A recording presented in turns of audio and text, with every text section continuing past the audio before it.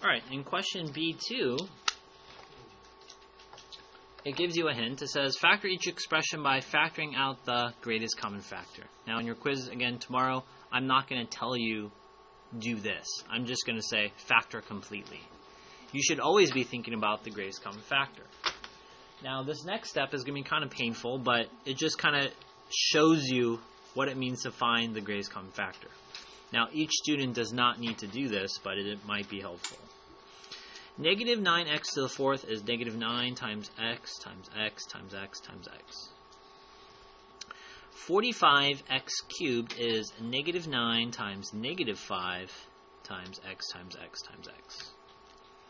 And negative 9x squared is negative 9 times x times x.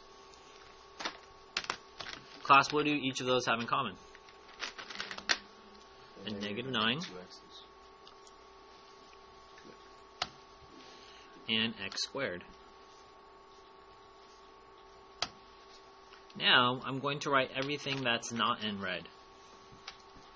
That would be x squared, negative 5x, and there's no number here. Does that mean I leave it blank, class? No.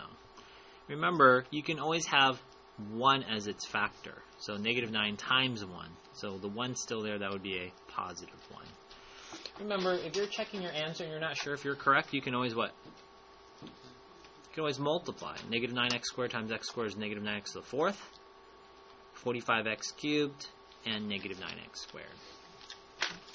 Now, if you look at this number here in purple, you might be asking yourself, can I factor that again?